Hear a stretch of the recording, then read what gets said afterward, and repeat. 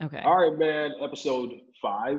My name is Dane, and we also have the lovely and beautiful Liz Charles joining us, and a next beautiful face that we are going to be seeing here for the first time is Gillian Scott-Ward. I hope I got that right.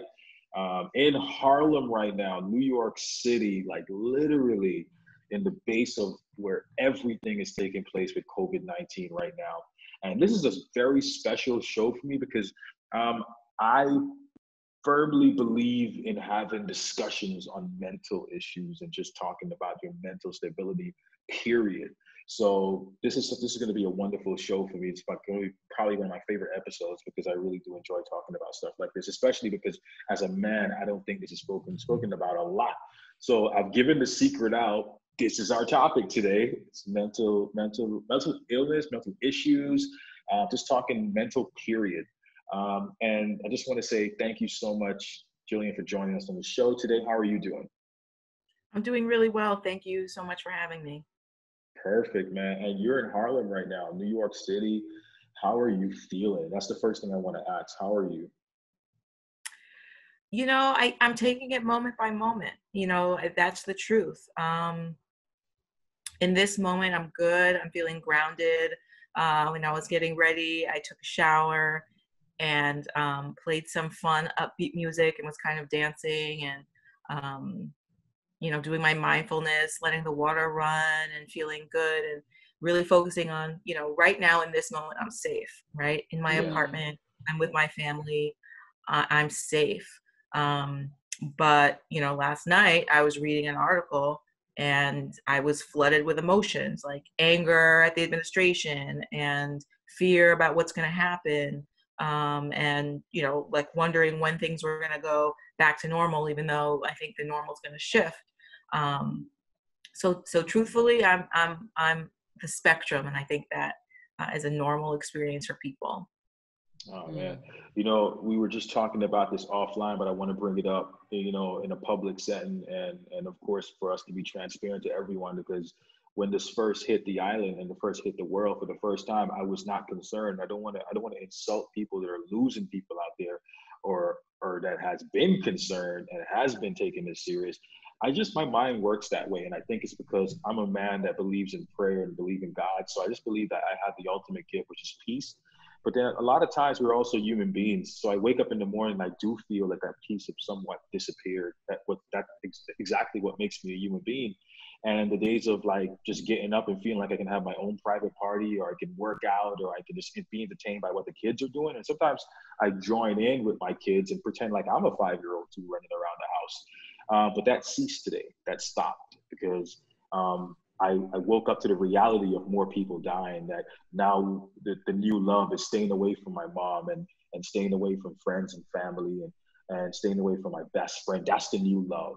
And that doesn't feel right to me. And it affected me. Like, it made me wonder, like, what's going to happen? I started to panic. I started to question my existence here on earth for the first time. And that came in heavy. You must deal with this a lot, Gillian, because you probably speak to people, and your job is to probably calm people down for thinking like this. I mean, what advice can you give to someone that's been thinking this way? I just woke up to it. I've been under that rock. But what advice can you give to someone that's always been thinking this way? I think that we have to be compassionate with ourselves. What you're feeling is normal.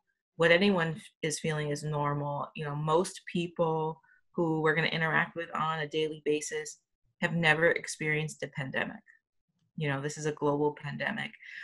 So there isn't really a playbook as to how to get through this. And none of us knows what this will look like in our communities a month from now, 2 months from now, a year from now. And so, of course, that you're going to have a lot of mixed feelings. Of course, it's going to be difficult in some moments. And so the best advice I can give people is really to understand that every day is going to look different. Every moment's going to look different. And we need to have compassion for ourselves and others in this time. Yeah, Thank you really so good. much for Yeah. saying that, Gillian. One of the things that has been keeping me awake, one of the things that's like in my thought process constantly, even as I go outside today, I went for a walk today, and the way that we're all, you know, consciously trying to keep away from each other. And that is, what is this new normal going to look like? You're a clinical psychologist. You are able to have conversations with people where you're getting into their heads and into their psyche and understanding people's hearts. This is going to shift. I think can you talk about how this is going to shift us as a culture in general in reframing this new normal? Right. I mean, I think that we can think about it in multiple ways. You know, one way that things are going to shift is that we will all begin to realize that we're a global community. I think that some cultures are better able to understand how we're all interconnected, and much better at what happens to my neighbor is happening to me. You know, that's kind of like how I grew up in my smaller community, but certainly in, you know, a larger sense, growing up in New York, you know, it's really like every individual for himself or for herself. And I can turn on TV and I can see what's happening in Italy, and it doesn't really affect me. Like, that's them. It's never going to happen to me. But now I think that we all need to come to understand that what's happening to my neighbor is happening to me. My neighbor doesn't have health insurance. That impacts me. I want my neighbor to have health insurance. If my neighbor doesn't have food, that's not great. That's going to impact me. And so hopefully it can help us move to a more compassionate, connected standpoint where we're making decisions individually and we're making decisions legislatively that understand that. Man, what do you, thanks. Hey, Rico is with us. What up, Rico? Hey, Rico. Yeah. Hi guys. Sorry about that. Hi, Gillian. Nice to meet you as well. Thank you for joining us, man. Hey, I don't want to get you in any problems, but I always have to ask the real question in what people are thinking. I got to put myself in a headspace a lot of times. Like, what do you think the United States could have done differently to avoid the numbers that they're seeing right now? Because in my heart, I felt like something different could have been done. Yeah. Everything could have been done differently. You know, a few months before this all happened, you know, the pandemic response team was disbanded. You know, there was an entire pandemic outline of what to do if something happened that was created under the Obama administration. That was not followed. So I think that basically our government could have done things a lot differently.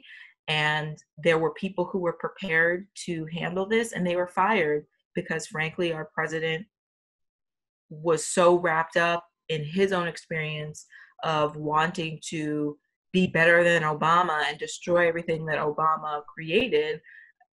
You know, now we as a country are in this predicament, right? We were one of the richest countries in the world. There's absolutely no reason why we should have the numbers of deaths that we're seeing right now.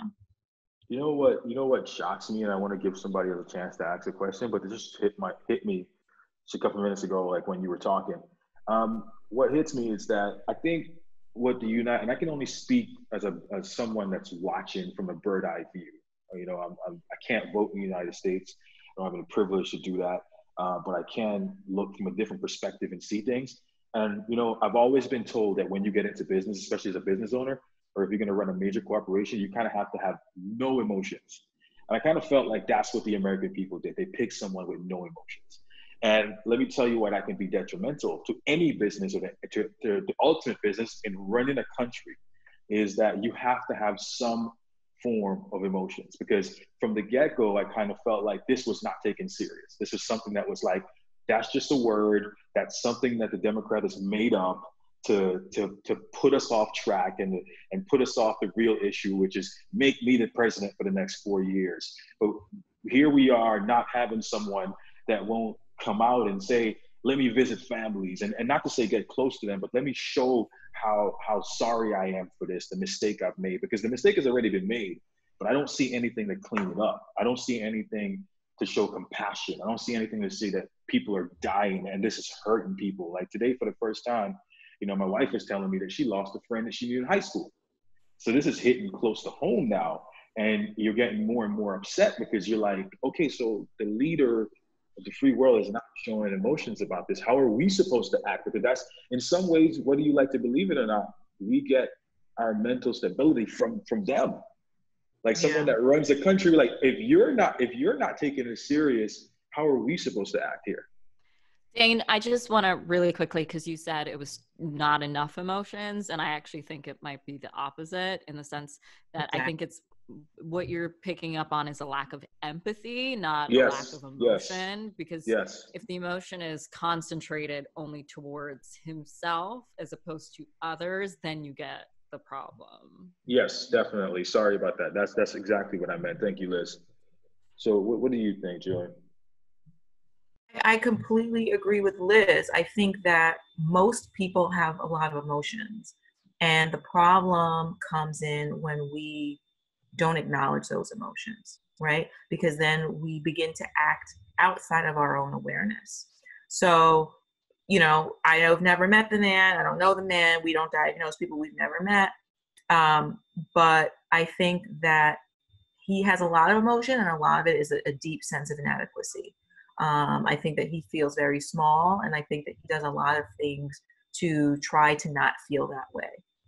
And then this is where, you know, this is why we're in this position. I think that he saw Obama, and who is the antithesis, right? Yeah. He's polished, he reads, you know, he got into school, you know, on his own merit. People liked him. And for somebody who has the opposite experience, it's upset, and he's Black. like let's put that out there. And he's Black, and so he shouldn't have those things. You know, because I think that, you know, a lot of people are taught, not all of them, but a lot of people are taught that your whiteness makes you better, simply your whiteness. And then to have someone who has the audacity to, you know, feel good about himself and, you know, have leadership skills and have intelligence, I think that's threatening for a lot of people. And so you're seeing that backlash, which is, I'm not going to think logically about, like, you know, the importance of the pandemic response team. Like, I can't even go there. I'm so caught up in my feelings of inadequacy, just kind of like, screw it. And, you know, we get further and further and further into the repercussions of that, and there's no going back. There's no going back, because then you would have to own up to what led to that decision. And that's way too threatening for somebody who can't manage their emotions. Oh man, that's so true. I like, well said. Well said. Rico, do you have any questions? I know you just joined. And yes. For sure. The question is definitely to Gillian. You know, there's so many people right now that has obviously lost their jobs, and a lot of people are going through this depression right now where they're feeling uncertain about everything. What could we really do as a community to really, you know, help those people, not financially, but how could we sort of help them to get out of this sort of negative bubble that they're in right now? Mm-hmm. It's a really scary time because there is so much uncertainty. And you know, what are the answers to when there's uncertainty? I think to help people feel like they're thought of, you know, if you can make a phone call, let them know that you're thinking about them. If you don't have a lot to give, even like a meal, dropping off a meal, and, you know, keeping your social distance, but letting people know that there's still a community. Definitely making sure you're advocating the lawmakers to put in structures in place that can help our neighbors. You know, in New York City, we now have a program. In the beginning, it was for students could go and pick up a bag breakfast or lunch every day at the school, and a lot of advocacy work went into doing that. And now, because of the work of advocates, adults can go 3 times a day to pick up breakfast, lunch, and dinner, because we have to make sure that our neighbors, our family, our friends, our communities are taken care of. So, you know, how are you all engaging with your lawmakers? You know, I don't know exactly what's going on there or what the structure is, but do you have supports like that? Yes, we do have a support system that's coming together in place. There's not really anything that's for sure yet, but we do have something that I think the government is working on. Yeah, Yeah. definitely government's working on something. It felt at first, I think, I saw this, I think some of us probably even posted it. At first it was very much individual based, like people being like, hey, if you need some help, be sure to reach out to me. I'm happy to help you. And I think all of those things were very well intentioned, but you can't scale that. And in addition to the fact that you can't scale it, there's also all of the like personal implications of people coming forward and the way that that might make them feel, that makes it difficult, so that it might not be as effective in the long run. So it does feel like it's the kind of thing that has to live under government. And since we already have bodies set up in government that are like NAU, like et cetera, that are meant to take care of people in need, it was just a matter of mobilizing those units and having them figure out how they're going to work in this new system, getting that transition period worked out. Absolutely. And Gillian, like really quick, man, I know that we always lived in a world where people were just always being depressed for any given reason, especially if they lost a job, might be going through relationship problems, or they're in a creative industry and they don't feel like they're good enough to maintain that industry, or they're just like not pleasing their audience. This is a different time for us now. A lot of people are definitely losing their jobs. A lot of people are not around their families, or not even around somebody significant, like a fiance they were supposed to marry very soon. And how important is it now for someone to seek help, to call someone, and how can they do it? Because I've recently just found out, I've been living under a rock, that I can actually do sessions one-on-one online. I never knew that before. And I found that alternative, and I've been exploring that, and it's been wonderful. I speak about that. I echo that to so many men, that it's so important to seek help. And can you just elaborate on that? Because there's probably a guy right now that's listening and be like, I will never pour out my feelings to anyone. Mm-hmm. The only thing that's going to get us through this is to be connected with other people. Yeah. We can't go at it alone. I think that this situation has taught us just that, how connected we all are. One person, in China is connected to one random person in Harlem. We are all really, really connected. And I think that the most heartening thing I've seen in the last 10 years of practicing clinical psychology is how many more men are engaging and allowing themselves to feel feelings. And I think that men and women are really talking a lot more about how to reimagine what masculinity is, what it means to be a man. And I'm so excited to see men realize that actually having an emotional life is a part of that. Within romantic relationships, within relationships with each other, and that life is just much more exciting and fulfilling when we allow ourselves to have an emotional life, when we allow ourselves to have intimacy. And I think that could be really scary for some people if you're raised in a home or an environment where expressing yourself was looked down upon or even punished. But I think it takes a lot of courage to open up and to be vulnerable. But I really see that shifting with men. Half my practice is men now. Yeah. Do you think that that's something? Oh, sorry, Dane. Do you think that's something to do with like social media? Because I know, I can't say this for myself, but I'm sure like people probably thought, like, especially men, to not really show their emotions. But I'm thinking like as social media started like taking off, or like, you'll see it more in movies or different Netflix series, that guys are being more emotional, and that we tend to feel like, okay, well, if that guy is being emotional, then maybe it's just not me who feels that way, that I can actually express myself. Whereas before, I think maybe back in the day, people were a lot more sheltered in terms of, especially men, in terms of showing their emotion. And now we're seeing that sort of take off. Do you think that's something to do with just the times that we're in right now, or? Absolutely. Absolutely. Seeing different images on television, seeing different movements through social media, I think really has given men permission to embody their whole humanity. Because when we cut off parts of ourselves, we're cutting off our humanity. Mm-hmm. Yeah, Yeah. that's a great sentence. I love that. When I think about Cayman, it's a small island, and so the availability of mental health providers isn't expansive, right? It's pretty limited.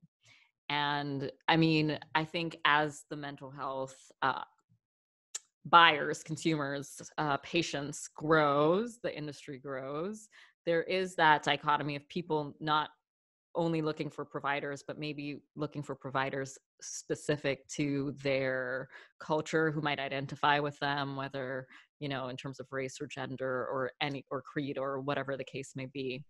Can you talk about the movement towards telehealth and the way that you think that that might increase people's options to be able to get the providers and get the help that they need? Yeah, I can definitely talk about the options. I mean, the great thing about what's happening right now with telehealth is that previously we've had a lot of restrictions in terms of you had to be in a jurisdiction. You know, psychologists, social workers, therapists, we're all licensed by a body. So in the United States, every state licenses us, and we can only see people within that jurisdiction.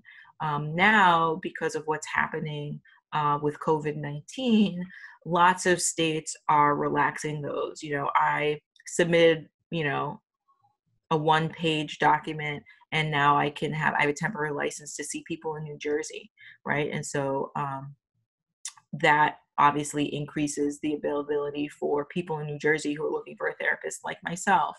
So I'm not sure what the rules are in Cayman, but definitely telehealth, depending on your jurisdiction, now really enables people to find and connect with people who might not be physically located closer to them. Oh, wonderful. That's good. I hope we have something like that here. I'm not sure, Rico or Liz, if you I guys feel like heard that's that. that's an area where we can probably lobby the government, Mm-hmm. right? Yeah. Is where we Yeah. would make movements towards that in the legislation to allow for that. Especially Sure. now, man, like, Precisely. like in this time, like without naming any names, but just recently I was talking to someone, and our time's also running short, guys. So I'm gonna make this very quick. But I was recently talking to someone who's lost their job, man. It's affecting their marriage right now. And I have to go over to the house and kind of speak to him about it. And he kept on saying, like, everybody thinks that I'm no good. Like, she keeps saying that I'm no good. And I had a conversation with his wife beforehand, and she never said that. And Yeah. after the conversation ended, I kind of said, "Man, why do you keep saying your wife say that you're no good? Like, I know you're special. You just lost the job because it's in the tourism industry. Like, I know you're special. This is a crucial time for the world right now. Things are happening completely different. I can lose my job. That doesn't make me worthless. I'm still a great guy. I'm still a great dad. I'm still a good husband. But then I came to find out that people in his life, like his mom and his dad, always told him he was no good. So I said, you're not talking to your wife, man. You're talking to your mom and your dad. I hope you know that. Like, you're referring to them when you talk to them. So that's why I think the last thing we said, guys, in our episodes, I keep telling people, this is not a joke. You really have to identify who you are, because people will define that for you. And if you don't know who you are, then that triggers, you will keep believing who you are. That's why it's important for me to speak life into my kids. I love Khaled for that. Like, let's name somebody simple. Khaled always tells his kid, I love you, Asad. You are the greatest in the world. Daddy thinks you're the best. And I think once we keep doing that, it's like we're depositing into our kids, like going to a bank. You're depositing money into your child. You're not withdrawing. I hate doing that. I don't like to take from people. I like to deposit cash into people. And I think that's important. So I know, Gillian, you spend a lifetime kind of doing that, correct? Yeah, I mean, that's so important. And I think when we're talking about masculinity and how that's changed, I think that people, particularly, men and women, need to understand how really rigid norms about masculinity hurts everyone. And one of the ways it 100%. hurts men is by saying that, you know, your worth is dependent on how much money you make and what your job is and how you can provide, you know, financially with people. And it's like, men are not objects. Like, men are whole people, you know, with feelings and who could contribute other than just like how much cash. You know, that's crazy. That's objectifying men just the way women don't want to be objectified. As objects. So that's one. I agree with you. You know, the things that you say to your kids become their inner voice. And so during this time, I think it's really important. This is why I stress mindfulness and being present, is to understand what are the things that you're saying to yourself the most. Are you saying, you know, I lost my job, so I'm worthless, or this is never going to end, or, you know, we're all going to die. Like, all these kinds of things, are they helpful, or are they fueling a stress response, which is not going to help you if, God forbid, you get the virus? And so making sure that we're really aware of how we're talking to ourselves so that we are not causing a stress response in our bodies. I think that's really important. But also, you know, one of the things I wanted to mention is, okay, say there aren't a lot of therapists, or, you know, you don't have a job right now, so you can't afford therapy. Well, one you could do is you can, you know, use a free hour of Zoom once a week at a very specific time of week where you're getting together a group of people and you're just doing group amongst yourselves. How are you going to do a check-in? You know, that kind of consistency, that kind of virtual community, I think is really important. It's completely free. You don't need to find a provider if your community doesn't have that, or you don't have the money. So don't feel, you know, hopeless if, you know, you don't have access to traditional therapy. Now, if you do, that's wonderful. And I do hope people will engage therapists. But if you don't, like, all hope is not lost. Amen. Love that. That's wonderful. That's some accountability partners. Find someone you can speak to. Find someone that's strong. Even if someone that can just say inspirational words to you and just remind you how powerful you are. Now, with 5 minutes left on the program and the show, Gillian, I want to say thank you so much for being a part of the show. You were a wonderful addition. You were remarkable. And also just want you to give a chance, like, even if it's 1 minute or less, just to tell people, what are you working on now? Because I know you're being creative in the background. And when this whole thing is done, COVID-19, what is your plans and how can people reach out to you? So I'm still practicing therapy here in New York and New Jersey. People can find information about me at bodysoulpsych.com, BODYSOULPSYCH.com. And I'm also a filmmaker. My film, Back to Natural, about the global natural hair movement, is on Amazon streaming. So people can stream that globally. You can get a DVD. You know, before all of COVID, I was traveling around the US, working with legislators, making sure that people were able to present as themselves at work legally.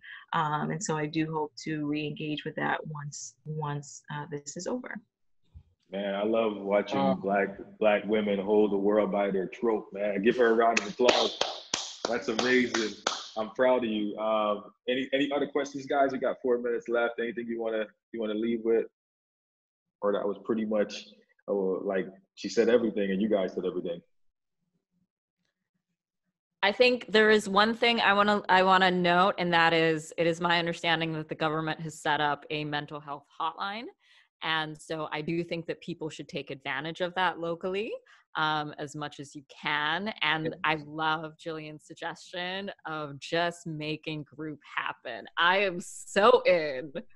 Definitely do that. Please find people you can connect with. Zoom is free and you can talk to people. You know, it's social distancing, but not on this platform. You can still meet up and link up with people, especially positive people. Can we take a picture of this beautiful moment, please, before we end the show? So we're going to do a screenshot.